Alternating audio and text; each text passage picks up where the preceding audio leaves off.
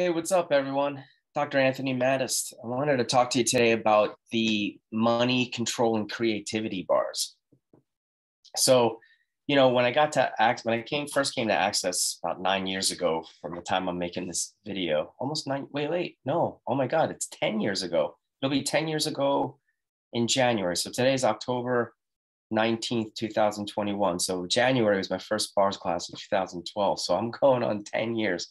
Oh my gosh, it's gone so fast, and it's been such an amazing journey. But bars was the first place that I started, as most of you all know. Some of you maybe started with Being You classes, but the bars is where I started, and took my kids, and my life just started changing dynamically. And I mean, I really have no words. And I'll tell you what, you've heard me say it before in different videos where, at first I wasn't really sure if it was for me, but my kids absolutely loved it. And just the ease it created in their world, especially after, losing their mother and all of that stuff, created so much ease. I've lost my voice. For them, for me, that was worth its price in gold. It was better than any psychotherapy session that I had taken them to, because, their mother decided to commit suicide, and it was not a very fun time. But in receiving these bars, like, the kids would laugh and giggle and sleep. I mean, it's like, what more do you want? And then got to have a lot of treats and candy and snacks afterwards. But money control and creativity, for me, it took me a while. I was a bit stubborn. But I never forget, my third bars class completely rocked my world. And that's when I actually got that there's something profoundly powerful about these tools. And I just knew I needed to keep going. Here I am almost 10 years later. So it's a miracle. But so money control, creativity. So up until that point, money's always been sort of this elusive something. I don't even know what you want to call it. It was just never something that was easy for me. I worked my ass off just to make a mediocre living. I incurred a lot of debt as a chiropractor, becoming a chiropractor, six-figure debt.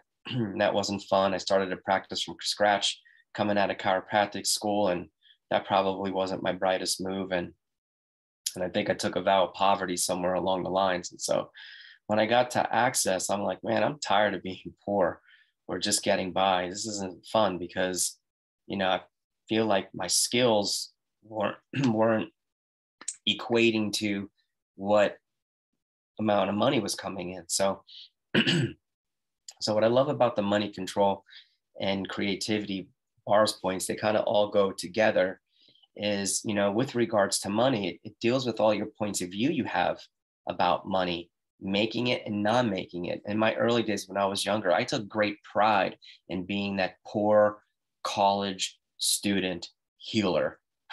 Like, somehow it made me a more powerful healer if I was poor, which, man, look at that message from God. That was my phone. Anyway, but, it was like, man, it was like, where the hell did I get that point of view from? Or it's got to be about blood, sweat, and tears.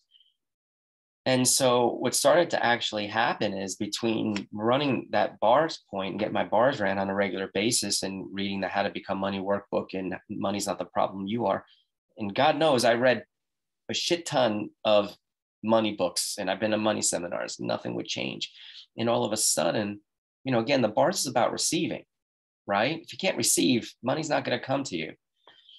Money started showing up in the weirdest ways. I mean, I couldn't even have predicted it. And it wasn't because my chiropractic practice, like, I started seeing more patients. In fact, my patient numbers were actually going down the more access I was doing, but my access business was growing. And then eventually I closed my practice, but money started exploding in all different ways. It just wasn't in the way that I thought, which leads me into the next bars point: control. Control is not learning how to be in control, or, holding that bars point so you could be in more control. It's actually the opposite. It's actually being out of control, out of form and structure, out of linearity, out of concentricities, and out of definition, because I am a control freak of magnitude. I still am, but I know when I'm doing it, and I know when I'm doing it when it doesn't create. it actually strangles a creation. Okay. Which is another bars point, creativity. So, but what was really cool about the control was like, when you're getting your bars in, no matter how much some of you may try to resist it, after a while, you're like, my one son who is hyper as hell, he would talk the whole time. And by the time they got to kindness, gratitude, peace, and calm, he'd be like slurring his words and he would be passing out. I'm like, I'm coming back for that. So we'll talk more about kindness, gratitude, peace, and calm later, but I have so many great stories about that one. But so money and control, it's like if you can receive more money, and bars is about one of the things is about getting us to learn how to receive. How much more money could you actually receive just from getting your bars ran? And how much more money could you receive by simply being out of control? And that's what I love about the tools of access, because it's about being in the question. So I would actually use these clearings every day, these money clearings every day. And I would just sort of like forget about it, to be honest with you. I'd forget about it and let the universe rearrange itself so that these things can actualize. And I was still doing the generating, creating, and instituting. I was doing my part. But as long as I was in the question, as long as I was out of control and didn't have a point of view about where or how or when the money, where it was going to come from, how was it going to show up, or when it was going to show up, it would just show up. And it's like, oh my God, what? Like, whoa. So, and then you have creativity.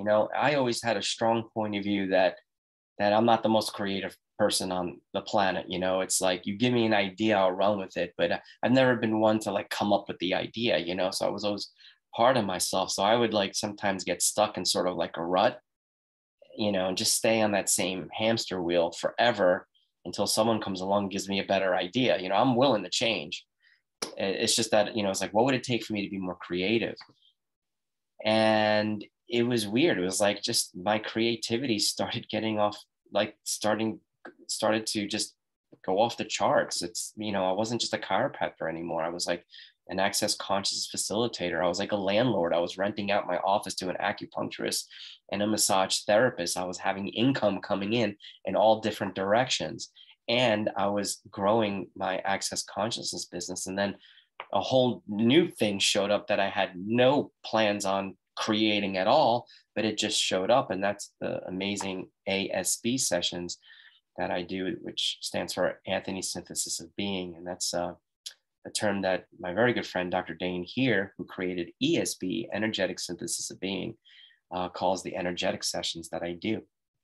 And you get to learn all that amazing stuff in the Symphony of Possibility. So I love all the bars points. I get excited about talking about each of these ones, specifically. And please don't misunderstand me, okay? Because I don't want you to be like, if I have this bar point ran, this is going to show up. No, you can't think of it that way, like at all. All I'm saying is all those bars points, I got amazing results in all those different areas or bars and all the different things that they actually represent. And you can't have any expectations, but trust that if you're in the question and you're willing to receive, these things will actualize for you. And it's not even about believing it. That's the funny part. Because I was like, I don't know, but I spent so much money on other modalities and they never worked. I don't know about this one. Like I said, I just was going for the kids at first. And then my life started changing. I was like, I can't deny the results. So don't have the point of view that, if you get your money bar ran on a regular basis, you just definitely make money tomorrow. Maybe you will, maybe you won't. There's other things, you can't just sit on your ass and hope and dream, which is also some bars points. Okay. And we'll talk about that. All right. You have to generate, create, and institute, but the universe will have your back. And those bar points creates the space for you to receive more and beyond any of those blocks and limitations that you've been struggling from. All right. And that have been holding you back. And no matter what you did, you weren't able to change it. That was my story. That was my life. No matter what I did, I couldn't change it until I started using these tools and getting my bars ran on a regular basis. And 10 years later, even though that's the first place you start, it is not an entry, beginner introduction, low level technique. That's just the first place you start. I'm still getting my bars around on a regular basis. And so is the founder, Gary Douglas, of Access Consciousness and creator of the bars and all this other stuff. And the co-creator of Access Consciousness, Dr. Dane here, they get their bars around on a regular basis. So there is no like arriving on the top of the mountain, you've reached cosmic consciousness. No, you could have cosmic consciousness, absolutely. But you keep going. You keep going, because at the very least, it's a great way to like defrag the brain and just relax your body and your being.